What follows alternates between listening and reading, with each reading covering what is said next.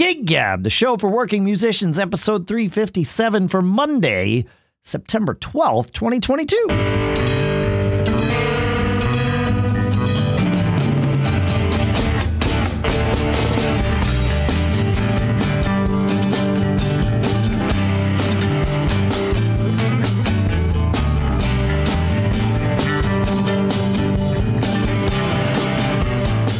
Greetings, folks, and welcome to Gig Gab, the show that is by, for, and about working musicians here in Durham, New Hampshire. I'm Dave Hamilton.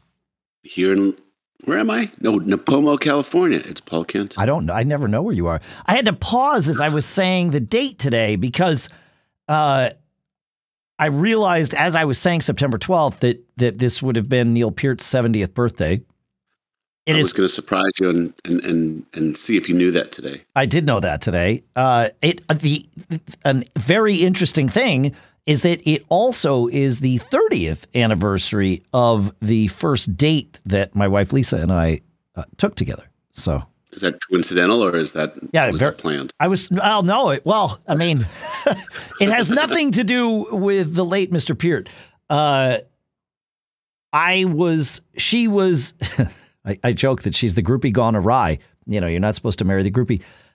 She was coming to a bunch of our gigs. I'll spare everybody this story about how we met on a bus, but maybe I'll share that another time. But she was coming to a bunch of our gigs, and we would hang out like at set breaks and things like that.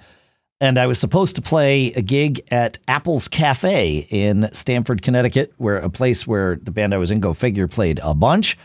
And like on the Tuesday of that week or something, I think it was a Saturday night, we got word that the gig had been canceled by the club for some reason. I can't tell you why. You know, Eddie, the guy that owned it, was kind of, he was a good guy, but he was sort of manic all the time. So there were constant like changes and things like that, but it was fine. So I thought, I got to let Lisa know. Now this was, before the days where people other than Nerdy Dave had internet access. And so I looked at our mailing list, which I maintained on my computer, like our snail mailing list. And then I used that to look up her phone number and called her. And I told her, we weren't going to be playing. And I said, well, but maybe we should get together. So we went and had Indian food. And the rest, as they say, has been a wonderful history. So, yeah, there you go. You do have an awesome life, man. I thank you for saying that, and I agree wholeheartedly. I am fortunate. I lead a charmed life, and that is but one part of it, one big part of it. Yeah. Did you play gigs this weekend, Paul? I had one freaking fantastic gig this weekend. I drove up and we played a festival. Something crazy has happened in the last 2 or 3 festivals. We've all of a sudden perfected getting 10 guys on stage, mic'd, ready to go in about 23 minutes. It's the last 2 or 3 times we've had to do this. It has been butter, butter, butter. I don't know what it is. Might be the in-ears, but geesh, it's been great. So anyway, we got the stage. We were kind of the headliner for the day. Great crowd, great weather. It had been very, very hot up in the Bay Area, and it broke a little bit. It was kind of East Coast weather, it was like I do know. 80s. I know exactly what you mean. Yeah, gray sky. You can feel the air pretty clear. Very foreign. In California, they call it earthquake weather for some reason. But I don't know why that is. That's a whole different kind of loaded thing. Yeah, exactly. Yeah. But we were just great. I mean, I was.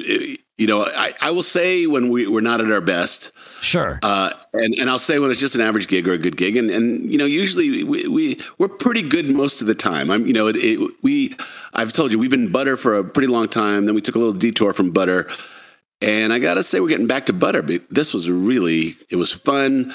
The band sounded big. I always like the band before us was a good band, a well-known local band, great female front singer. And they're very good, and they get a lot of corporate work. And whenever there's a band like that, very polished before us, we're a different style, right? And so we have to come out and kind of really be us. We have to really just have that big 10-piece sound, energy. That's to me how you differentiate my band from a band with an awesome female singer, right. you know, because they cover a lot of ground, right? Yeah. So how do we be a great dude band? And we just came out and we crushed it, and we owned it. Great. 2 straight hours, no break, and it was great. That's awesome.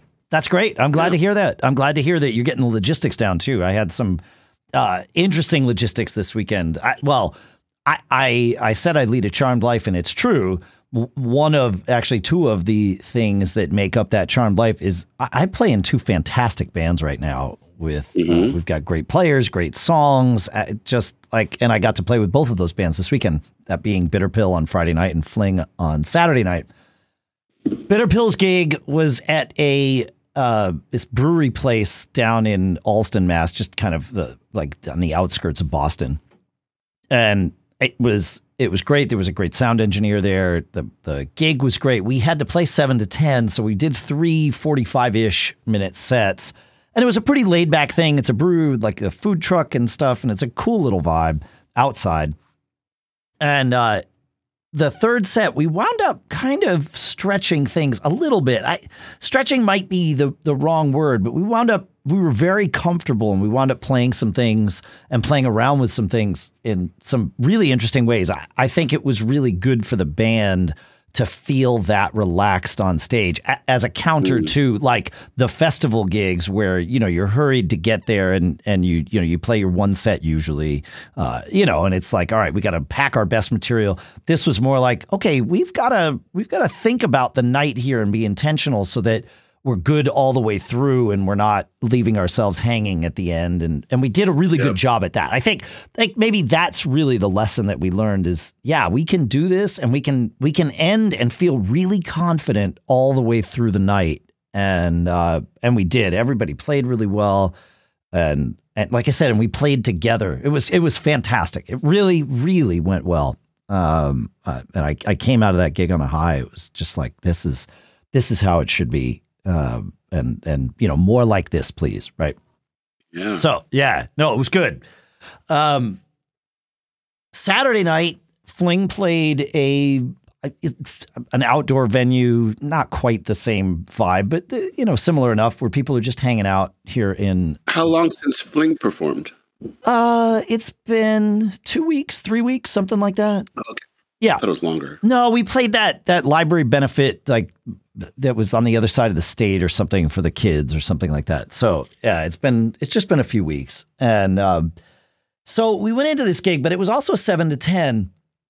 And we had, an opening band that was supposed to play with us. And then earlier this week, we found out, that they couldn't. And so, we began the process of sort of scrambling to find another opening band. And at that point I was like, wait, let's not let's just play. We can cover 7 to 10. We'll throw in some extra covers and stuff. I've actually been having fun with the Fling set list. We basically have, 2 solid sets of originals and, we throw in some covers throughout the night. But what's really great, because Fling has this deep catalog of covers, is we're playing the same originals every time we play, because as long as we're doing a 2-set night, if it's a 1-setter, then we can, sort of pick and choose and move it around a little. But otherwise we're playing the same originals every night, which is fine. That's kind of how it works at this stage of the evolution. No, it's great. But what we get to do, or what I get to do, is the one crafting the set list, is swap out the covers. So we, from gig to gig, if you come to see us 2 nights in a row, you will not get, or even 2 weekends in a row, you will not get the same covers peppered in through the set. And so that's kind of a fun way to mix it up and keep things interesting. And we're having fun with it. Yeah. And in addition to rearranging the flow of the sets, so that part of it's been really fun. And knowing that, and that being the one that crafts the set list, I felt very confident that we could very easily do a 7 to 10 night, 345s, just like Bitter Pill did. It would have been great. But momentum kept things moving, and we wound up with an opening band. And as we were coming into it, I realized, okay, we're doing our own sound at this gig. And I realized, thinking back as this was sort of unfolding, thinking back on gigs over the last, say, year with Fling, where we do our own sound and have other bands, that it really becomes an evening of not fun for me for a variety of reasons. Number one, I am the chief sound engineer, which means I have to get there. And usually when we have an opening band or a band playing with us, you know, we're using my drums. And so I've got to set up my drums, get things right, then move my snare drum and cymbals out of the way so the opening band's drummer can be there, set up all of Fling sound check the opening band, run the sound for the opening band. Then when they finish, I've got to, you know, cut the sound over to whatever Fling needs. And thankfully we have enough inputs on the board. So even if they're using Fling's microphones, I literally move the inputs to empty channels for the opening band. So I'm not ever messing with what we've got going with Fling, which is great. But you know, I've got to cut all like save scenes and stuff like, you know, I can save your board of yours. Yeah. I've got the Mackie board. I can save scenes for sure. But in a time crunch scenario like that, doing it with scenes, regardless of the mixer, I've always found things where it's like, oh crap, I've made a change here to like the way while I'm doing the sound for the opening band, for example, I might make a change to the way, say, the kick drum is EQ'd. Now that's the same kick drum that's going to be. That's the one thing that doesn't cut over, right? Because it's going to be the same kick drum. Or I'll make a change to the way the mains are EQ'd. Well, if I cut to a different scene, all that stuff is lost, right? Like I'm now going back to where it was. So it's just easier to move inputs, and it's fine. But you know, it's a thing that needs to happen, and then I need to reset up my drums, and then it's like, okay, I got to play. And you know, there's no break in there, by the way, in case you were counting along at home. So it's this thing where I said to the guys, I'm like, look, if we're doing our own sound going forward, like we'll do it tonight and it'll be fine. And I'm in and I'll make it sound good. And like, I've bought in for tonight. It's fine going forward. You know, if there's enough money, I'd rather not. Yeah, I'd rather not. Like, yeah, exactly. I said, look, if we're playing a gig with Bitter Pill, that's easy because I know how to do the sound for both bands. And guess what? I'm the drummer for both bands. So I can get that rolling. That's fine. But otherwise it's like, if we want to do this, if there's enough money on the table, hire a sound engineer and just let them do it. And then I love playing with other bands. I just don't want to have to be both the sound guy and the a lot of work and the drummer. It's just a lot of it. It really becomes a night of work, not a night of like fun and playing. And so it went fine. We didn't really get a sound check for Fling because of the way we had to kind of set things up, which of course happens. And then, and like halfway, well, even in the first set, my snare drum started acting weird, like the strainer on it, which is the thing that brings the snares up or brings them up against the bottom head to make it sound like a snare drum, or you drop them off and it sounds like a tom or whatever. That started monkeying with me, and it actually monkeyed with me once at the Bitter Pill gig. I just noticed it had fallen like off, and so I pulled it back up.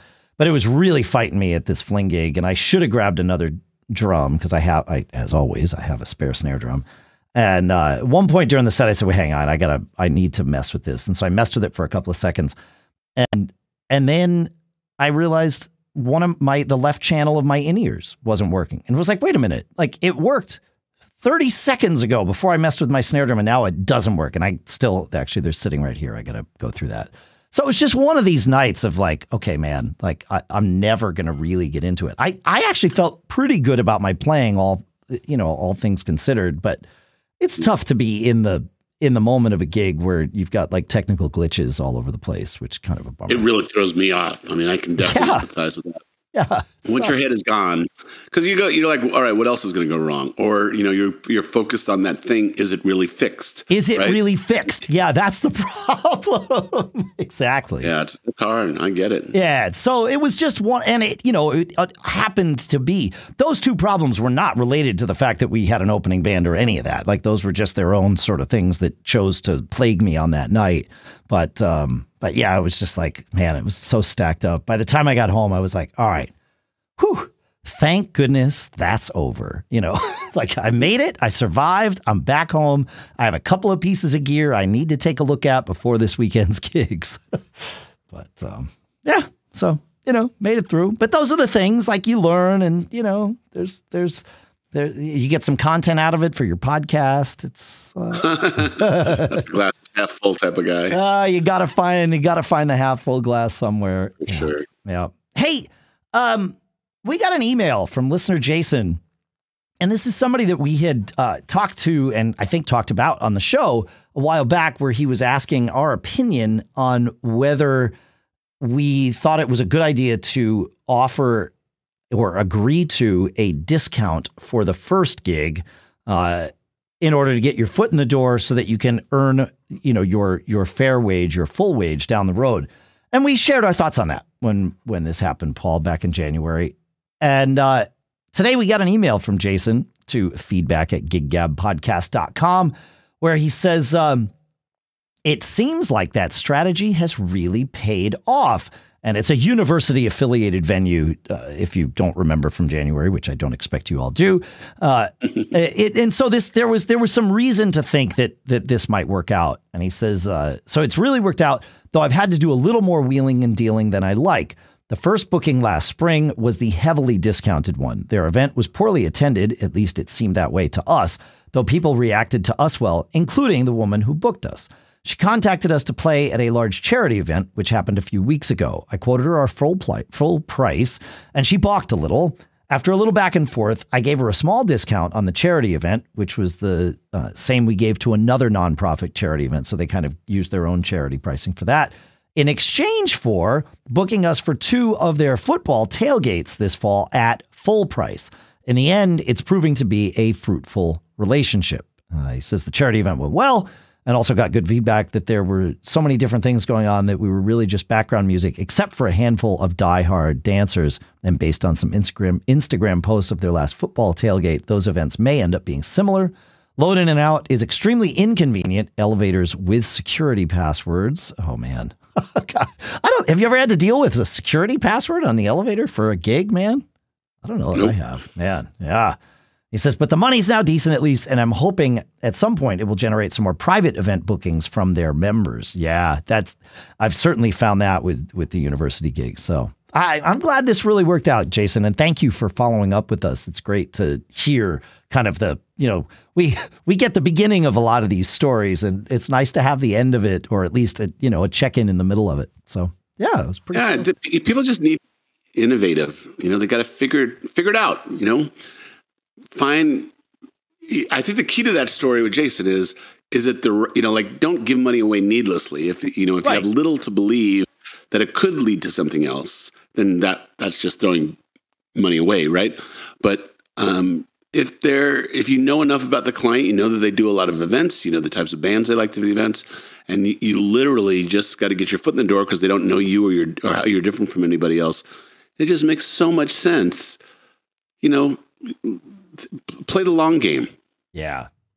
But make sure you can see the long game, right? Like that. And here Jason clearly could, like back in January, he believed he could see the long game. Really, he was coming to us for a sanity check, but I think so. That's kind of how I remember it. But yeah, that's it. Yeah. Look at the long game. Do you see one there? And you got to be careful not to employ too much wishful thinking in those situations. Oh, I do agree with that. And actually, there's one thing that was in his email that you just said about how response was good, right? Yeah. I hear that, and I think about how many times I hear that people perceive they went over well. It's just a matter of convincing the booking person, right? Right. And I'm thinking about like confirmation bias. Like we really all as musicians really like to hear that people like our music, right? Of course. And the ability for us to kind of take one good comment, and I'm not saying Jason did this. I'm not saying that at all. No, in fact, his comments were pretty realistic. He said there was, it was a small amount of people paying attention, but the people that were liked it, and including the booking woman, which is the key in those scenarios. Yes. Right? Yes. Yeah. I find myself often, art is one of those things where, many people are fragile. I certainly am, like I would be very sensitive to criticism and overly, I would put way too much weight on the good comments, right? Whereas, probably if you were to take any realistic performance, you're probably, you're on a scale. I'm not going to say you're somewhere in the middle. I'm going to say you're on a scale somewhere. So be careful about the good comments coloring too much how something is. Yeah. And the same way, if you get one bad comment, it doesn't mean the whole gig was bad. It means you got one bad comment. So confirmation bias when evaluating how you're doing, or being able to turn that into something that you can turn to a booker. I guess that's the most practical thing to say here. It's like, we went over well. People really liked it. We got a good reception. And I would say, who would go to a booker and say, well, the reception wasn't very good this time, but it was going to be really good next time, yeah, right? But it's going to be great. That's right. It's going to be great. Yeah, so, the relative weighting, relative value of how you interpret and use positive feedback, I think, is an interesting thing. I like that. Yeah, that's a good thing for us all to remember, that, you got to take all the feedback with appropriate grains of salt. Yeah, for sure. For sure. Hey, speaking of feedback, I went and saw Sting last night, and I have some things to share about it. What are your thoughts on Sting here? So I like the Police fine. Okay. And I haven't been a tremendously big fan of Sting's solo work. I appreciate the musicality of it. I appreciate the quality of musicians who participate in Sting tours. Sting to me is it's just a little bit too far to the avant-garde side of rock music to be enjoyable for me. I think I've shared before, I'm not a huge Steely Dan fan, and not because I don't appreciate that they're cool songs, all that type of stuff. Mostly, I just don't feel comfortable with art that people project their personal style onto. Okay. Does that make sense? I mean, other than that last bit, I'm not sure what that means. I feel like every artist is projecting their personal style. But I get what you're saying. Like, Steely Dan, Sting, in their own ways, are very much in that sort of, rock, jazz, fusion realm, even though most people probably wouldn't put them there. But, yeah, avant-garde is a good word to use. I think or a good term to use. I think there's others. Yeah. But I agree with you, right? I happen to like Steely Dan and Sting for exactly the same reasons that it doesn't appeal to you, and that's totally okay. Like, that's. But for some reason, Peter Gabriel does appeal to me, and many prog things do appeal to me. Yeah. Okay. So I would say you're right that Peter Gabriel's more in that prog side of pop music than Sting is kind of more in the avant-garde jazz side, although they could all be described as avant-garde. But yeah, listen, this is the beauty of art, right? We can both see the same thing in it, and one of us can enjoy it and the other one cannot enjoy it. And we're both correct, right? Because we're talking about what we enjoy. So right. You said two things that really strike a chord for me with the conversation that I feel like I need to share here. And that was that you appreciate the musicality and you appreciate the quality of musicians that play with these people, especially, Sting. And I've seen Sting a bunch, and I've gotten, every time I go to see Sting, every musician on stage is fantastic, especially the drummers, right? I mean, I can go through Sting's former drummers and use their first names only. And for most musicians, that's all I need, right? Because he started with Stuart, right? And then he had Omar and Manu, and then Vinny for a very long time, and then Josh, and then Keith, and now he's on to this guy, Zach Jones, who I want to talk about. But, like, we're talking about Vinny Colaiuta and Josh Freese and Keith Carlock and Manu Katché and Omar Hakim and, of course, Stuart Copeland. These are... I was texting with a drummer whose name I will not mention because you've all heard him play.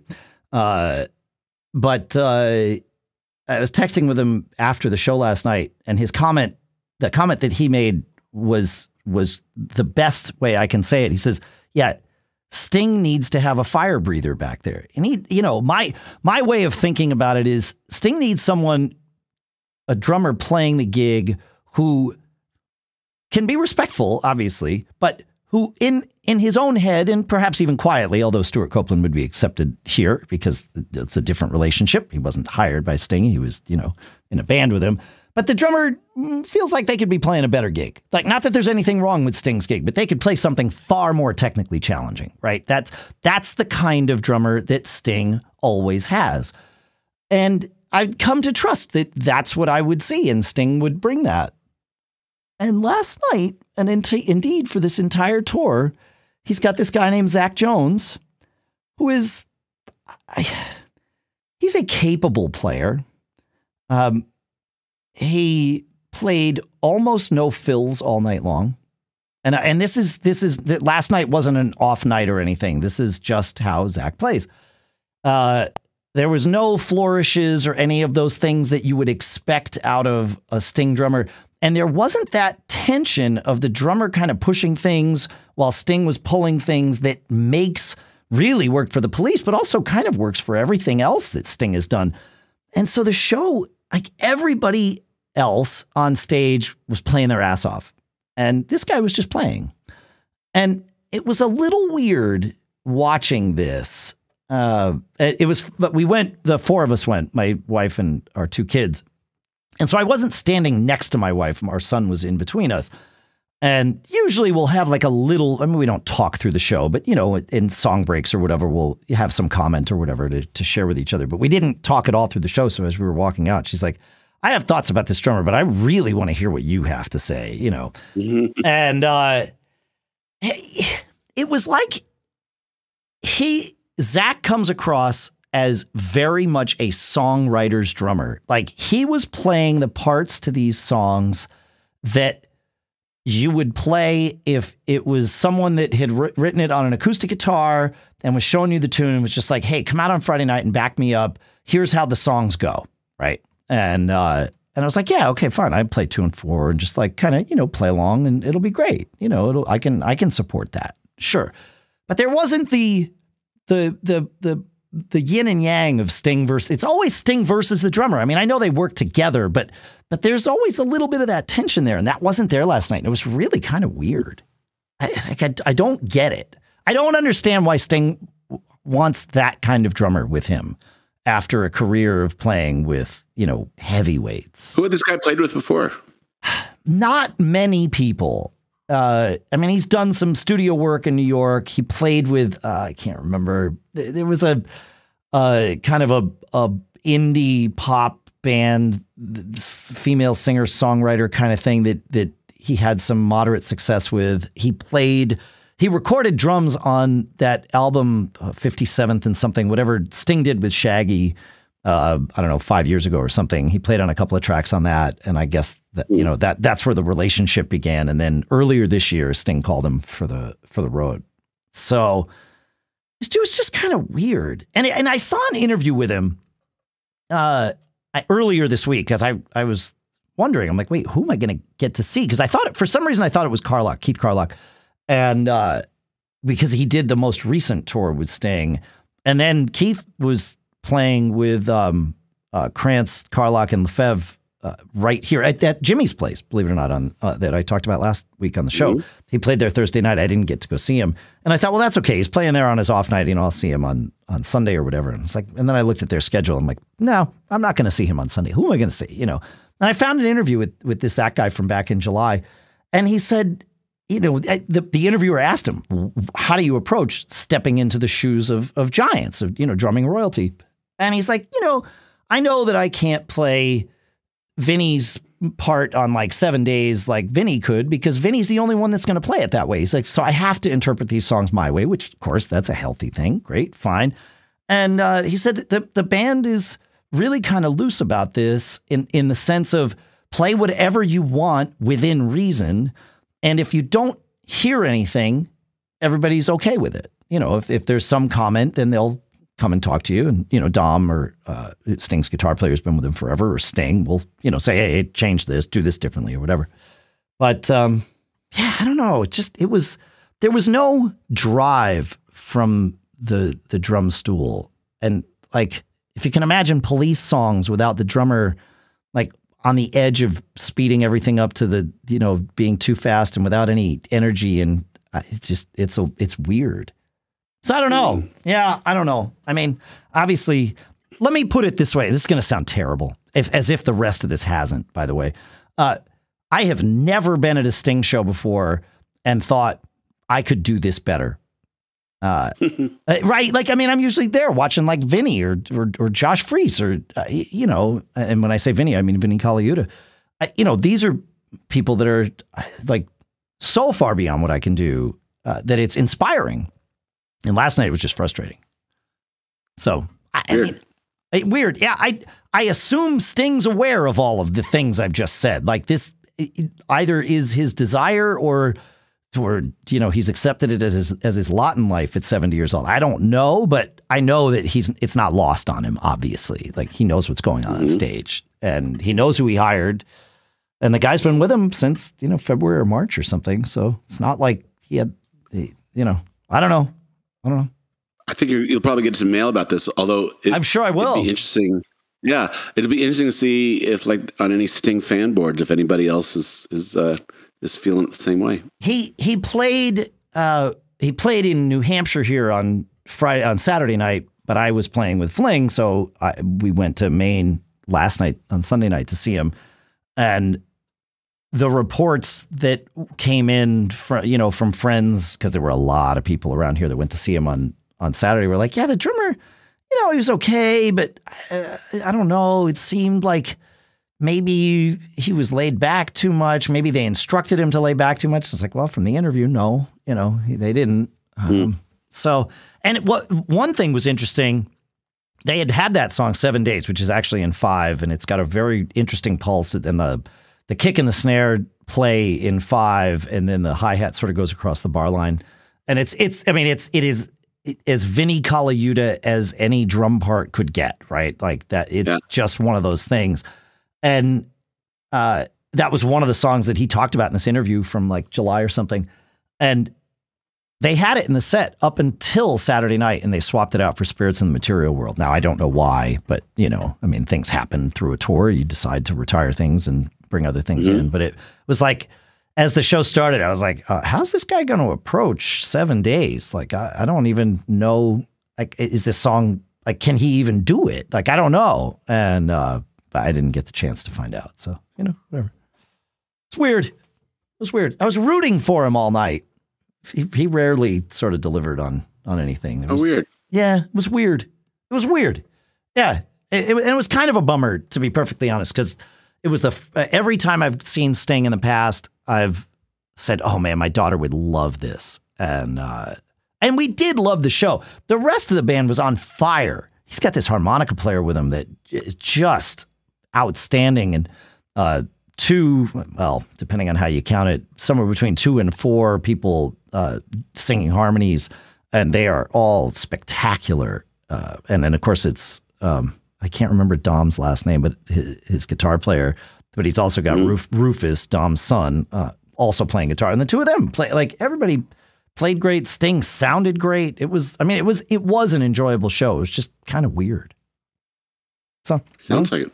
Yeah, I'm curious to be told I'm wrong, or to be told why this. Like, if you have any, you know, info as to how this transpired, send it to us. Feedback at giggabpodcast.com. We will either share it or not share it if, you know, depending on your wishes. I would love to know. So to scale that back to, you know, like the world that we live in. Yeah. I was thinking that many bands are, in the haste to get a band together, are people picky, or you're just thankful to, you know, have find guys who have a mutual willingness to play? Are you, the esoteric question is, answer it to yourself. Are you playing with, if you were to do it again, would you be with the same guys that you're with now? And it's not, you know, anything to say out loud.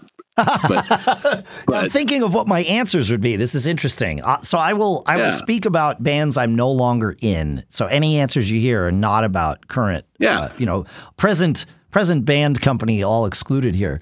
I have done both. I have been in bands that are formed out of let's say circumstance, right? You know, especially the earlier in life bands, for the most part, we're friends and we play music together. But even those, like, there was a selection process of like, well, I would rather play with that bass player than this guy, or that guitar player than this guitar player. That singer is fantastic. You know, like those kinds of things. It's hard to, but I have played in bands where it's just been, especially where I'm hired into the band. That's very much a circumstantial thing. Now, I mean, I have but you're choosing. But I am choosing every gig. Forming a band. Yeah. Correct. I'm thinking more about, maybe I should clarify this. I'm thinking more about when a band puts an ad, like a Craigslist ad or something like that. Yeah. Okay. So clearly your circle of acquaintances hasn't yielded the right person for your group. And so you're going out and you're looking to the general public. And if the guy or girl doesn't completely suck, do you tend to give the gig to the first person because it's you want that chair filled so bad? How picky are you in testing some people? And we've done a few things. You know, in my time, we've been too hasty, and then we've had other times where we've been really diligent. When we replaced Joe, we did drummer auditions, and that was, actually the one that we did the most with was a trombone. When we had to do a trombone player, we had 3 real good guys come in, and we had a varying degree of votes for each of the 3. And the reasons for the votes, one guy would be, oh, that guy's chops were the best. One guy was like, oh, that guy's the best personnel fit for us. One guy was like, I don't think that guy showed what he could really do. I've seen him play. He can do more. Right. Right. And so, it was all over the map as to how we came to who we finally give the gig to. Interesting. Yeah. I do remember, to your point about, being hired into a band, and then, and I'm pausing here because I'm trying to decide how detailed I can get with this without offending someone. Although I think I've actually told this story with great detail in the past, so I'm just going to assume I'm safe. But being hired into a band and then realizing I was choosing to continue playing with them, even though I didn't pick the other members, and it was the band I was in when I first came here to New Hampshire. And the lineup that originally was in the band was fantastic. And then the bass player wound up not playing with that lineup anymore. And that was a whole weird thing. But there was another bass player brought in. And I realized that I was changing the way I approached the gig because of how much I didn't like playing with this person. It wasn't even that I didn't like playing with this person. I didn't like the way this person played. They were out of tune all the time, and it was kind of a nightmare. I would set up my in-ears mix so that I could hear them less, and I found that I would have like an extra drink before I went on stage to sort of like I noticed it was in your head. It was in my head. Yeah. And it was like, wait a minute. Like I remember being at one gig and watching myself, or just becoming aware of myself doing this. And it's like, wait, I do this at every gig. Why am I doing this? Like I'm missing my family. My kids are growing up, and like, what is the point of this? And so it was at that gig that the nice part about that band was there was no commitment to one lineup from either side, the person who ran it, nor from any of us musicians. That the only commitment was if you were offered the gig and you said yes, then you were going to play the gig on that date, whatever the date was, And so I said, look, I know I'm in for, the next 2 weekends or whatever, but if it's, and I was very clear. I was like, if it's going to continue to be this bass player, just don't call me anymore. I said, it's just not my thing. And they were like, okay, that's fine. It was fine. And then when they stopped playing with that bass player, I wound up playing with that band for another like 3 years, or maybe even 5 years. Like it actually worked out, but it was one of those things where I noticed like, I dislike playing with this person. That's different from I'm tolerating, like they're fine, but they're not the best, right? That's a different thing, the different level of picky, I guess, or maybe. And it's kind of a funny thing. So think about what it would take to make you dread doing something you love doing so much? Yeah, I experienced it. I know, it's crazy. Yeah. Yeah. Yeah. Yeah. It was just ruining the nights for me is really what it was. Well, I mean, you know, first of all, I'm a drummer, if you didn't know. And so I'm locking in with the bass player all the time. So I've got to be paying attention to the bass, at least in theory. And then also in that band, I don't think I sang any leads in that band, but I was singing a ton of harmonies like I often do. And for me, my tonal reference for the harmonies by default is the bass. Like if I lose the bass, I mean, I can still sing harmonies, but it's like, oh, I'm not comfortable anymore just hearing it from the guitar or whatever. In an acoustic setting, it's different, right? But in a rock band, it's just the way my brain works. I get my tonal reference from the bass. And so it's like I was having to do all of this sort of compensation to be able to just deliver what I was there to deliver without having to listen to this dude on the bass that I didn't care. It was out of tune. I mean, it was just like, oh my God, all the time. Like, I can't deal with this. I guess I found where my level of picky was. Yeah. I guess. It's an interesting question, though. I'd be curious to hear from you folks what your scenarios like that are. And, you know, are you choosing people? Where's your barometer, right? I mean, I think this is not a binary thing, right? You know, there's a continuum here. And where do you fall on the continuum, either with your current band or if you have an interesting story about a past band or something?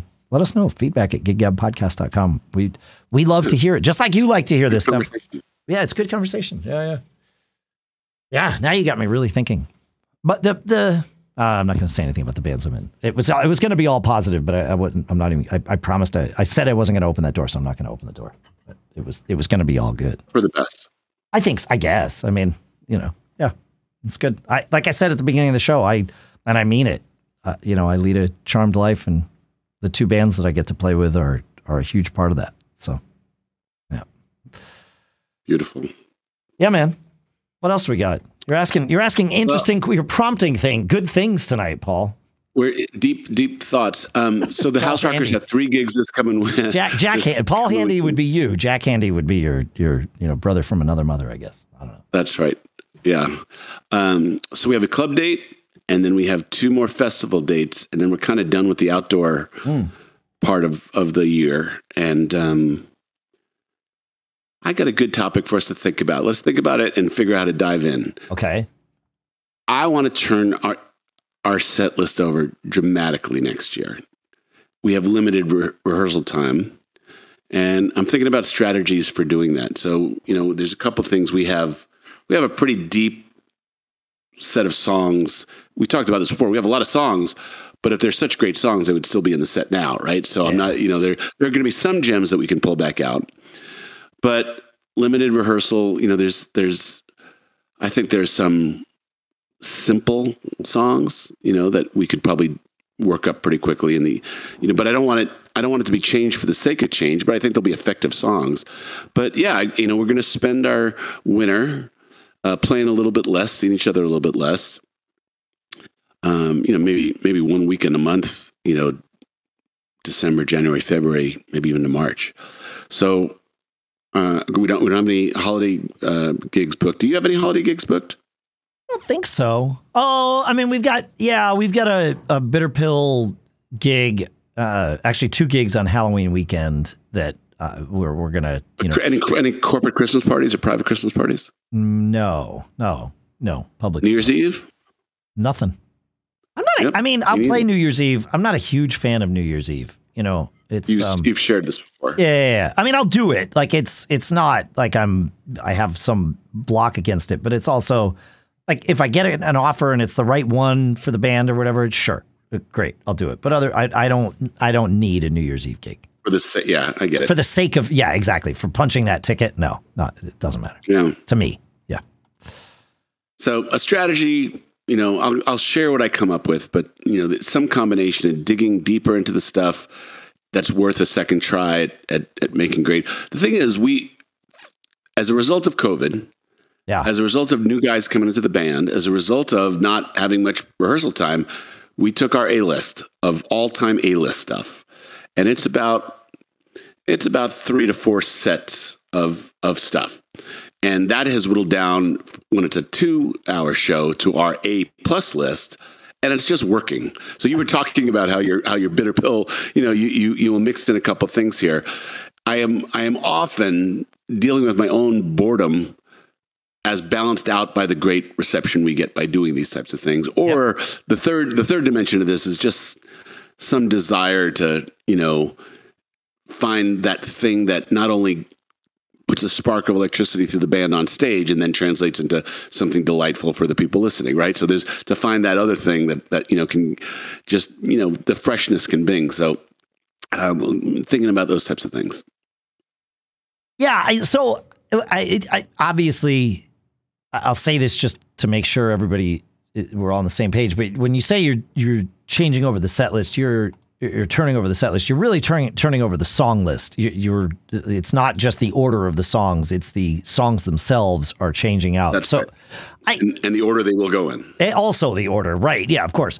So my initial thought for you, and I realize this is intended to be sort of an overarching conversation, and it will be. But my initial thought, as you say that, is all right. Well, and this is me being, me. This is how I would do it.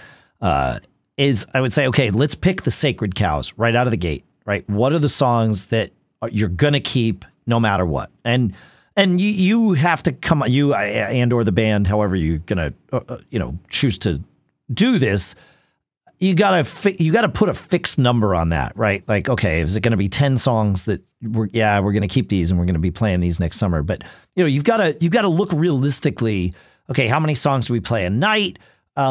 How much of the song list do we really want to turn over? Is it 70%? Is it 50%? Is it 90%? Right. So figure that out. Find the ones. Okay, these are the ones that are sticking around. The rest have got to go. And I think obviously when it comes to, May and you're about to start taking off, if you don't have enough other songs to fill for the set, I mean, you can always bring them back. Right. Like you always know that everything is an experiment, but I think it would be healthy and productive to go into it knowing that, okay, we have, 65% of the set that needs to be new. Let's get to work. Let's have this shared mission of creating that, whatever that, or learning whatever that is, so that it can actually be good and not just different for the sake of different. So, and that might be the right way to kind of get everybody on the right page together and approach it like realistically. You're probably going to want the majority of them, like you said, to be songs that are easier to learn. You might have 1, 2, 3, maybe 4 songs that are a little more challenging, but you got to pick and choose your battles on those, right? So that you don't overstep, or you don't bite off more than you can chew, I guess is the right way to say it. If there is even a right way to say it. But yeah, like that's, right. I don't know. Those are my initial sort of gut reaction thoughts. But it's the eternal cover band question, right? I mean, I was telling you that the band who played before us was really good. Yeah. Last Saturday, but they played a GB set. They played Jump by Van Halen. They played Jesse's Girl. They played, they played a GB rock set, right? Yep. We play a GB rock and soul set. And, if you say that there's 100 songs in a GB book, and GB, for those who are new, is this concept Dave invented called general business. Did you invent that? General business? No, I didn't invent that. I learned that when I got here to northern New England. I'd never heard it before, but yeah, it's general business. Yeah. But I'm transfixed by the idea that GB exists, and most working cover bands are playing some majority of that, whatever slant of that works in, for their particular skill sets. And it's the same stuff. And a lot of it is 40-year-old material, 30-year-old material, or 50-year-old material. So, the desire to do something different and stick out in a new and different way is strong. The realization that it works. The reason that everybody's playing it is that people don't get tired of it. I mean, it just works. The only people getting tired of it is occasionally musicians. So, to pick a strategy about which way you want to go, we could probably play the sets that we're playing for a while. Will people say, I saw them, good show, I don't need to do it? Or do people really remember I don't know that many people come to see us 2 nights in a row. Well, that's the thing is like, how often are you playing for the same people? And if it's not that often, well, then, like a wedding band. Yeah, wedding band is a great example of you can literally play the same songs in the same order every night, swap out the Forever. 3 requests, and that's it. You're going to be learning new songs as things evolve because you've got the requests, and that's kind of a thing with the wedding band. And every now and then one of those might be like, hey, we should keep that, like that, and then that's it. Like that's how the band evolves, and it's totally fine because you're not playing for the same crowd over and over again. And if you do happen to play for someone that has seen you, they very likely are hiring you because they want exactly the same thing. They want that, yes. Right? If they're not seeing you every weekend, they saw you 2 years ago at their cousin Eddie's wedding, and now, I want you to play at my daughter's wedding. And so, like, do you still do that? Yeah. Well, I want that. They don't want you to. Oh yeah, no, we changed. Now we're like a death metal wedding band, but you're going to love it. You wait till you hear our version of the chicken dance. Our version of, yes. I don't know. Yeah. The time could be just as well spent on creating cool medleys or transitions between songs or, some kind of show to your show, those types of things. But yeah. I don't know. It's the eternal quest, right? To get I think freshness is good. I mean, I like it, but I do certainly understand and have seen the value of just having a really, really polished, GB dominated show. Yeah. People keep coming back. People keep coming what's funny to me is we played a show not too long ago, and someone who hadn't seen us for a while came in, and literally some of the songs we're doing we've had for a long time. And to have someone who has seen us fairly often come in and say, "Oh, I love the new stuff you added." Yeah, not so. Yeah, not so. Not so. That's okay though. So, yeah, it's interesting. So I don't know. I'm curious. I'm curious to both be a fly on the wall and be the peanut gallery as well while you're going through this process. I'll happily share my thoughts and I will fully expect you to throw them away, and I'll be fully incensed when you do. So that'll be great. No, I won't be. So I heard a song from a band. I'd heard of this band the other day. I've known of this band for a while, but didn't really know them. They're kind of a new generation. But this Vampire Weekend. Do you know them? Yeah, I like that band. I saw them. I was at the South by Southwest. They're a really big deal, actually. Yeah, I was there and literally throughout the week watched them go from. I was in the club. I got word about them early in the week, and I saw them with like 30 people. And then by the end of the week, there was literally a line all the way around the block to try and get into the club. And I saw them. Obviously, it was a packed night. But yeah, I've seen them since then. I've gone like to their, when they tour around. Yeah, I like that band. They're a good band. Yeah. But I just kind of like me, I'm only about 40 years late to everything. So I just heard some of their stuff and it's just, oh, this is awesome. And then like, well, wouldn't it be cool to take one of those songs and, and we have it, and then we'll appeal to. It'll surprise some people, but it's a great dance groove no matter who it is. Yep. But it's good to get some fresh, younger stuff. And I actually wonder, why are there not bands that are playing the best of? There's not cover bands that would play that type of material and put a good dance show together where they could play the festivals and the concert series that we play of mostly. Like indie rock, that's danceable indie rock. I don't know. You just don't see it enough. It's really, really great music. It's true. You're right, because some of those tunes would work great in the midst of, like you could build a GB gig with stuff that's new. And I realize I'm mixing definitions here, but you could accomplish the same goal of songs that people know and are danceable and all the things that, a GB cover band is typically tasked or expected to do. And you don't need to play the Sweet Home Alabama. You don't need to go that deep. Or maybe you mix it and do both. I don't, but you're right.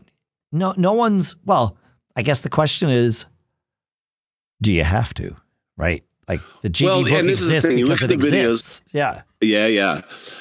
I mean, you look at the Cover Band Central videos that bands post, it's GB music. It's still Sweet Home Alabama or, And there's I will say there's nothing wrong. There's nothing wrong. No, Sweet Home Alabama is a well-written song. Mustang Sally is a well-written song. It's just any song where you play the first riff and people scream and stand get into it right away. That's it. Yeah. That's. But here's a challenge. It's okay if you're out there listening, out there in podcast land. Help us craft the ultimate. If you're 30 years old. What would be the ultimate set list that you could play now where you could go up against all the other old guy GB bands that are getting quite a bit, at least in my area, they're getting a lot of the work. It's classic rock, or classic funk, maybe, Yeah, right. But what would be an awesome set list of, and again, let's say rap. Let's just say rock, guitar-based music, right? So what would be awesome set list? Send us I would love it. Like I said, I just got turned on by this Vampire Weekend. I thought they were awesome. They're a great band. And I could definitely see that working. Yeah, great band. Yeah. Great grooves. Great grooves. Do you know about the Alabama Shakes? I do. Saw them. They actually, I told you I went to that, when Springsteen got the Music Cares Award, they played Adam Raised the Cane at that, and they were great. She was great. Yeah. They were another one of those bands that I saw. Like the same thing happened. I saw them with no one in the room at the beginning of a South by Week, and at the end, line around the block. But they were supposed to be the next big thing, and then I actually have not heard much from them in quite a while. Well, I think Brittany Howard sort of broke off on her own. Is she doing well? I don't know. But I think that's, I mean, you could see that happening right out of the gate. It was like, this band's good, but it's her. She was a different level. Yeah, exactly. It's like, that's great. Like if it works for all of them and they can continue together, fine. But if she chooses to break off on her own, she's not going to have any trouble. You guys are her backing band is how that was presented, at least by that point in time. So yeah. Yep. All right. Well, send us your song suggestions. Any kind of 90s indie rock type stuff that could actually be a GB set list for the next generation. Yeah, I'm gonna share this with my family too, because I have some 20-somethings in my house. Not pop, not Ed Sheeran, not Harry Styles, like indie rock that made its way through to the to whatever the mass listening audiences are. I was gonna say on the radio, but it's not necessarily the radio, right? Well, yeah, and